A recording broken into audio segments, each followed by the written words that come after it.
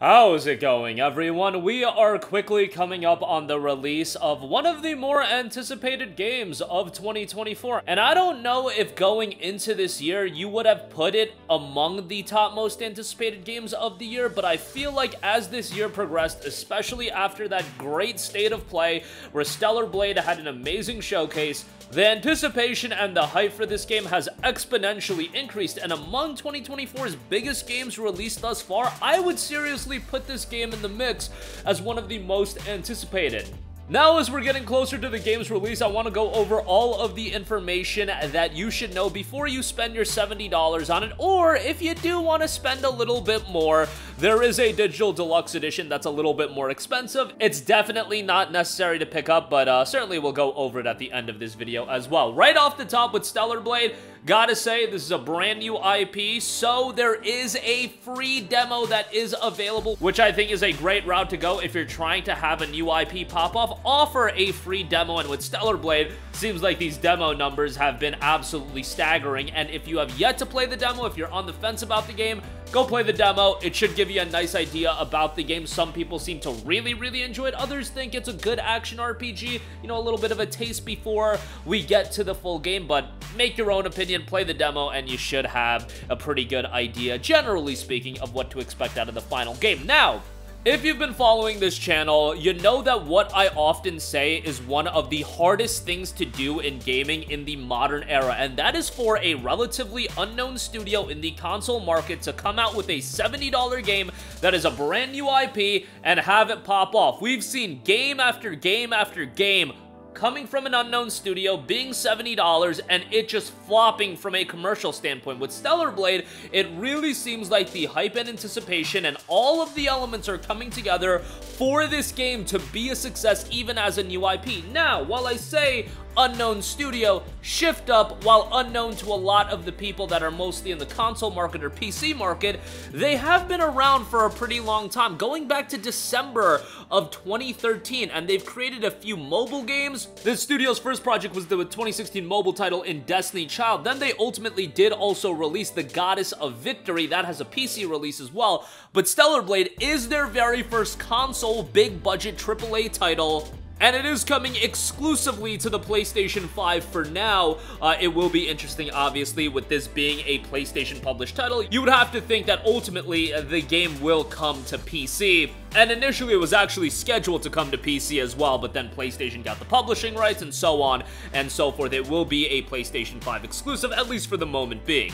Now, if you're unfamiliar with the game, let's go over a little bit of the background. The future of humanity is balanced on the edge of a blade. Ravaged by strange, powerful creatures, Earth has been abandoned, and what is left of the decimated human race has fled to a colony in outer space. After traveling from the colony, Eve, the main character who has obviously been the star of the show when it comes to the promotion and hype of Stellar Blade, she arrives on the desolate remains of our planet with a clear-cut mission: to save humankind by reclaiming Earth against the malevolent force that has devastated it. But obviously, things are not as easy as just jumping down and saving everybody, as Eve tackles them one by one, piecing together the mysteries of the past and the ruins of human civilization. She realizes that her mission is far from straightforward. In fact, almost nothing is as it seems. It's a thrilling slice of razor-sharp action, engaged in blisteringly fast combat as you slash a path through the remnants of Earth in an all-new action adventure on PS5. Unleash graceful yet brutal attacking combos. Then graceful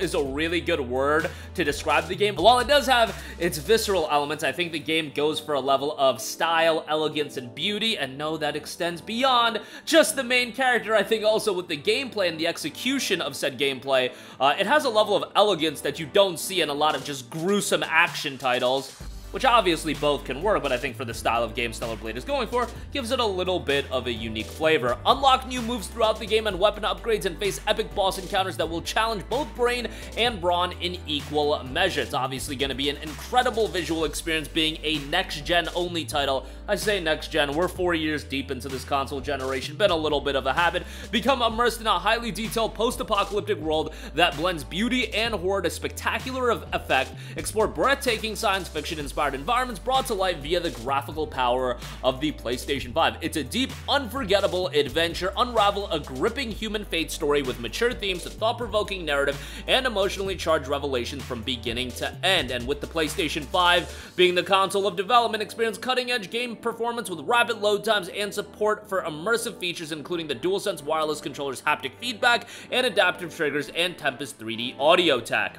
Obviously, with it being on PlayStation 5, some of you guys are probably a little bit curious to know how the game is going to run. You're going to have a performance mode at 60 frames per second. You're going to have a resolution mode that's going to target a resolution of 4K and a balance mode with a balance between the two previous modes. I think that's a perfect route to go. Personally speaking, for an action title like this, you ideally would want to play the game at a higher frame rate, but you know what? Whatever you want to do, that is going to be up to you, and options are what we always like to see, and having 3 options for the performance settings, like to see that quite a bit. The story centers around Eve. The protagonist finds herself in a devastated world where she meets Adam, a survivor left on Earth, and Lily, a member of a previous airborne squad. Yes, while Eve is all over the promotional material and is certainly the star of this story, there are in fact other characters in the game as well. Together, they join forces in battle against the enemies. Along the way, Eve's party works with the surviving citizens gathered in Human's last city.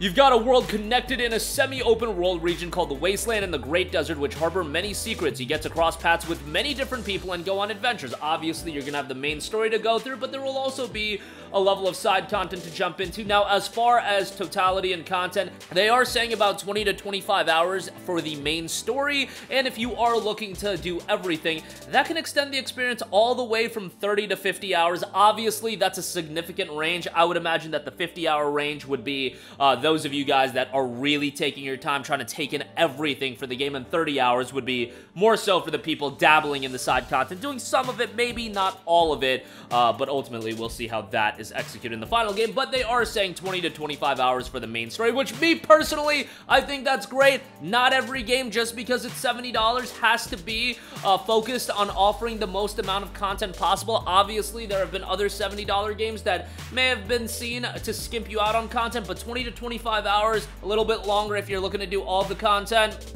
I would rather an experience that is all killer, less filler, especially for a title like Stellar Blade. You don't want padded out content for a game of this style, and I think a 20 to 25 hour campaign, maybe even a little bit shorter than that, and sometimes when we get these ranges for the main story, a lot of people are beating it slightly quicker. Even if you're looking at 18 hours, I still think that could offer a great experience. Throughout the adventures as Eve, you will pick up items like exospines or gears, as well as acquire SPI EXP, which unlocks powerful skills. You can also acquire various cosmetics. Obviously, the cosmetics have been one of the key talking points. You'll have costumes, accessories, and hairstyles. These are cosmetics, but there is also the caveat of the skin suit, which, let's just be real, a little bit more on the NSFW side, but at the same time makes the game quite a bit more difficult, which I actually like the utilization of that. I think you're taking the NSFW element and you're actually having fun with it, and I just find that to be amusing as all hell. And players will hear a wide variety of music in this game. Guys, expect the soundtrack in this game to be great. You're gonna have a lot of vocals attached to it as well, and all of this will be exploring throughout the world, from relaxing tunes to the camp, to the music that captures the poignancy of a ruined city. Almost all the songs have choruses and vocals, which will immerse you into the world of Stellar Blade.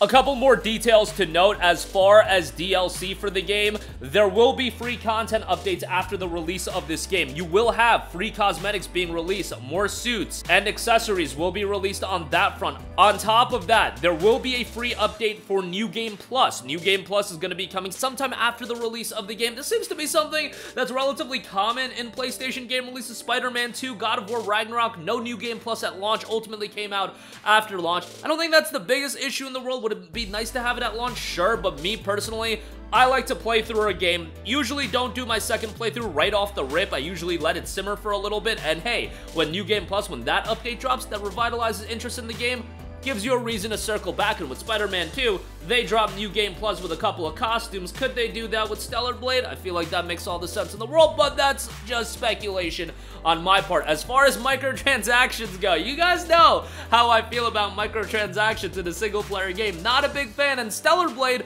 will not have microtransactions. The form of paid DLC for cosmetics that they noted is if they decide to do crossovers with other games. And if you're doing crossovers with other games, totally can understand understand that. I'm sure there's some sort of licensing agreement, a partnership fee. I don't know exactly how the nitty-gritty works, but let's say they do a crossover with Horizon and they make an Aloy variant costume for Eve.